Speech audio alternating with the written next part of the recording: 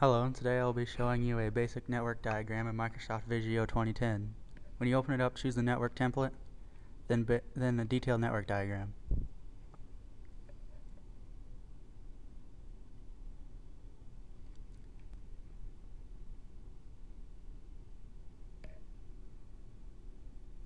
On the left side, you should be able to select Quick Shapes. It will have everything we need. And now you just need to diagram your network, however it may be set up.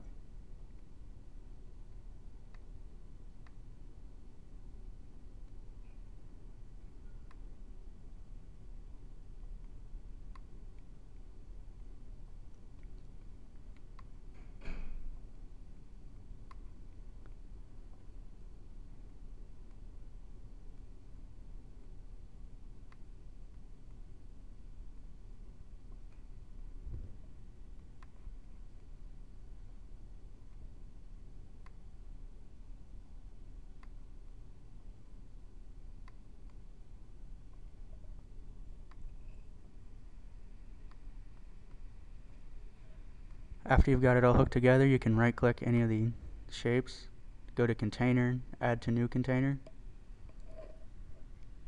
and it will basically give you a text box behind it, and you can type in the computer's name, IP, MAC address, anything you need.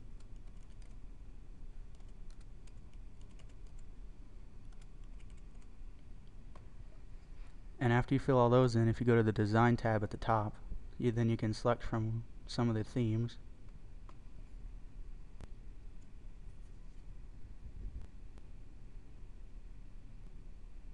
And backgrounds.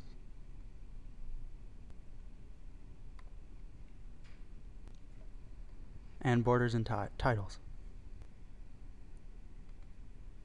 The change, you need to go down here to where it says V background -1, double click title, and you can change it to whatever you want it to say. And when you go back to page 1, it should change. And when you save it, there's a lot of different options. I always use graphical interchange format or GIF. That way it's just an image you can print off and give to whoever needs it.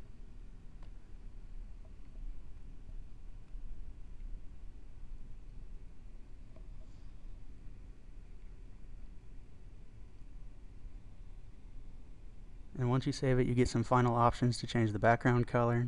You can change the resolution, the size, you can rotate it. And after that, you're done. That was a basic network diagram in Microsoft